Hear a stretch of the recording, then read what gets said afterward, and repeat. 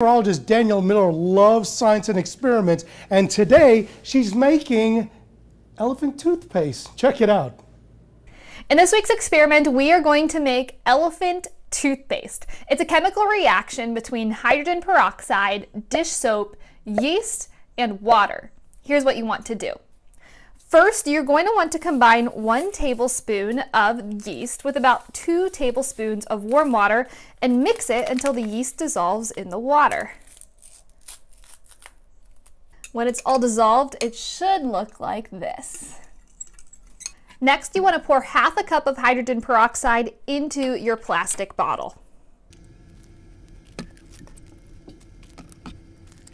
You can also add in a couple drops of food coloring, and you want to add in a couple drops of dish soap as well.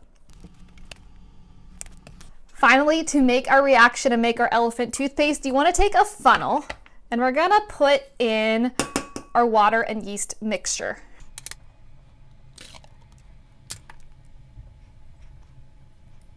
You can do this reaction a couple of times, and if you do it again, I want you to notice how the foam, the elephant toothpaste, feels.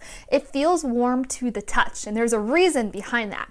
This reaction is called an exothermic chemical reaction, meaning that heat is expelled during the reaction, which is why it feels warm to the touch, and by the way, this is completely safe to play with.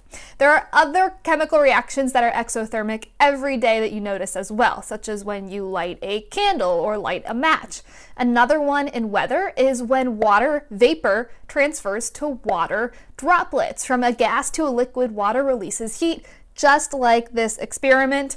If you do this experiment, of course, I want you to let me know. Send me some pictures of your elephant toothpaste. For now, in Columbia, for News 19, I'm Danielle Miller.